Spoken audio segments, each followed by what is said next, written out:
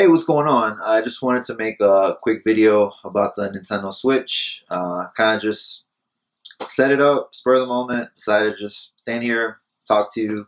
Didn't make any notes, didn't script anything, I'm just going off the top of my head, so I'm kind of just winging it. So hopefully if I'm forgetting something or if I'm missing something, hopefully it's nothing too important.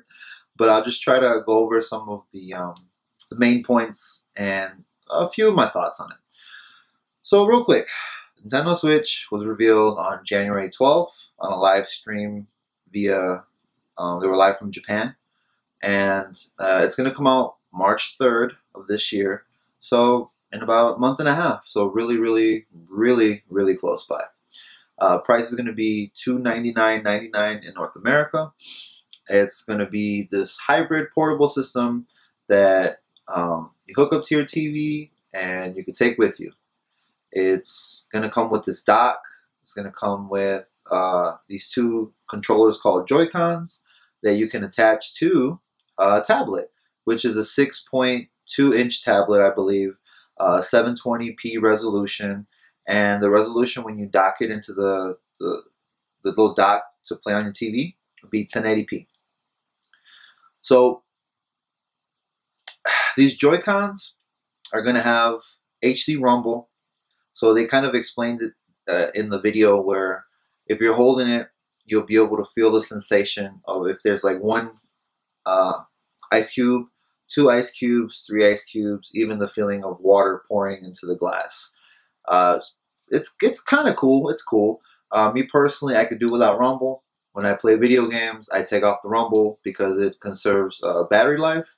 So the concept to me is cool, but I could kind of do without it. But if developers can integrate it in a unique, fun way, then I'm all down for it. They announced some games. The day one lineup is not something to salivate over. It just has a few games off the top of my head. The Zelda Breath of the Wild, which looks amazing. I'm not huge on Zelda, but I'm definitely going to pick that up.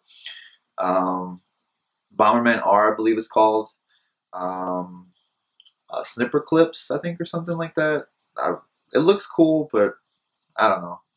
And 1-2 Switch, which is basically, let's be real, a tech demo for the system, which I don't have a problem with, but the price I do have a problem with. I think it's going to be $50.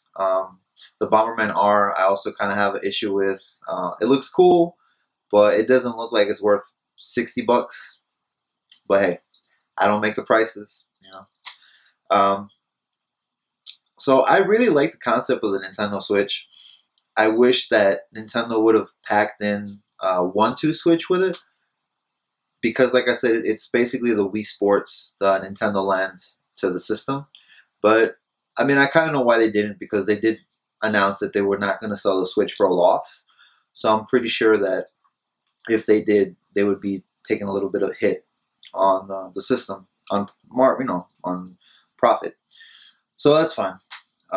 They're finally transitioning to paid online services, which a lot of people are complaining about, but I honestly don't have an issue with it. Everybody does it. Well, I shouldn't say everybody. PC doesn't do it, which I'm really jealous about, but hey. Xbox does it. PlayStation does it. So, might as well. I know some people were complaining about the perk. At least one of the perks they announced is you're going to get like a free either NES or Super NES game for a month. And then after a month, you lose that game and you get another one. I get their gripe. I get why people would be a little annoyed by it. But just me personally, I think it's fine. When I pick up a game on the virtual console, honestly, I just play it for maybe a week or two, and then I forget about it, and it just sits there. So to me, this actually kind of works out because, I'll get the free game, I'll play the game for a week or two or whatever, and then when the next month rolls around, I get a new game. So for me, it's cool. I don't have an issue with it. Something that I find that's cool is you get two Joy-Cons with the system, and each Joy-Con could be like an individual controller. It even has like shoulder buttons, so it kind of reminiscent of the Super Nintendo.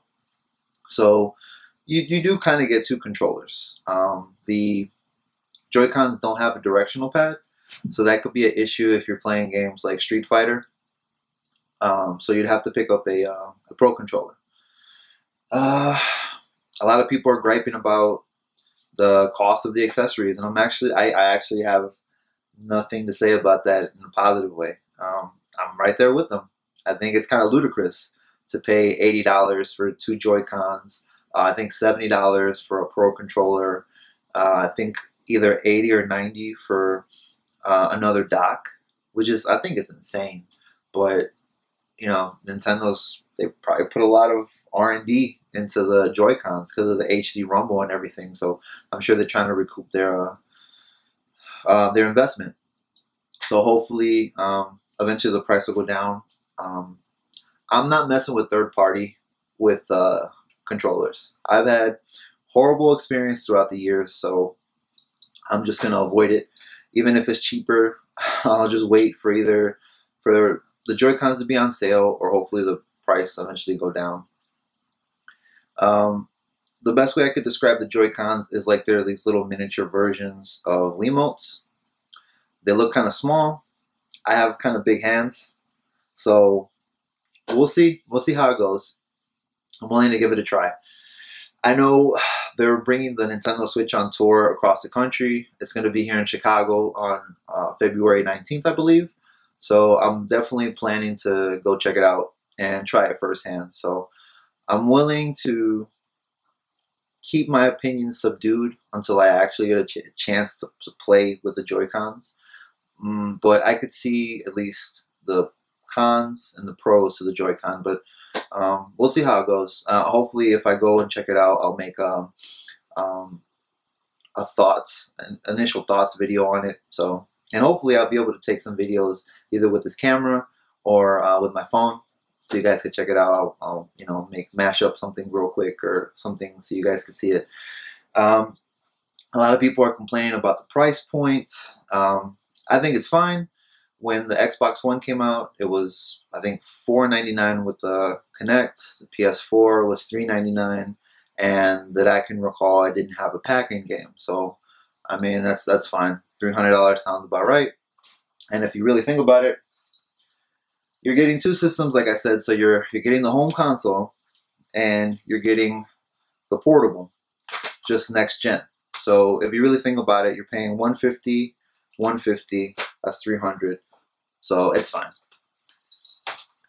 I'm really excited about this Nintendo Switch. I know that they're gonna have I think some third-party support. I'm not huge on third-party games. I'm mainly in it for like the first-party games that I could think of. They announced like FIFA, which I have absolutely no interest in. Skyrim, not really too interested.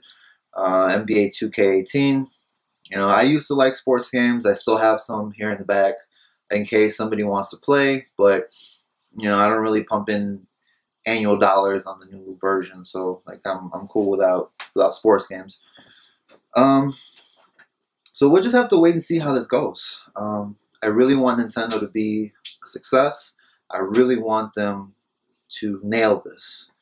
I don't want them to go the Sega route, which they went third party.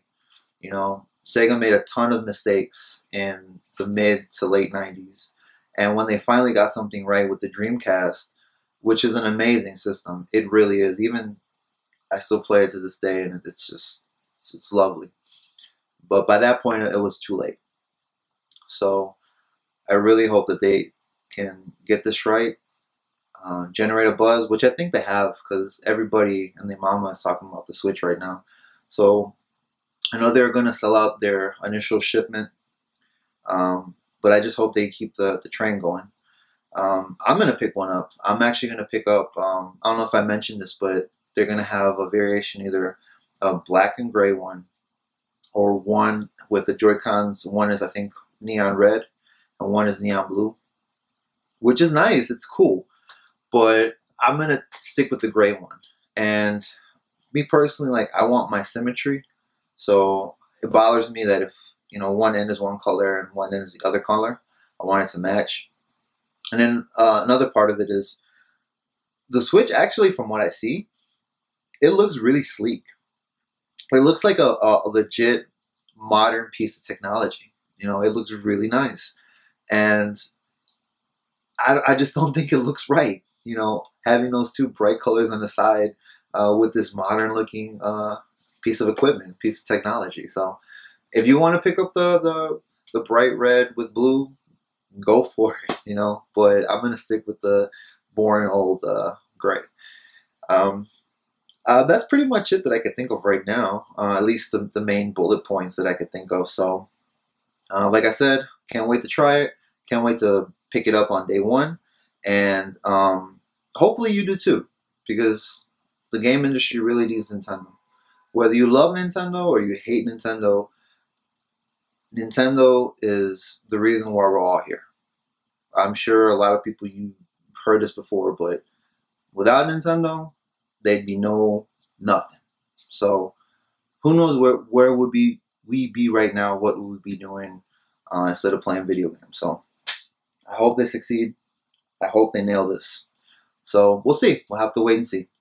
But I hope you enjoy the video. Please like, comment, share, subscribe, and I'll holler at y'all later. Hope you have a good morning, afternoon, or night, depending on what time you're watching this. And peace out.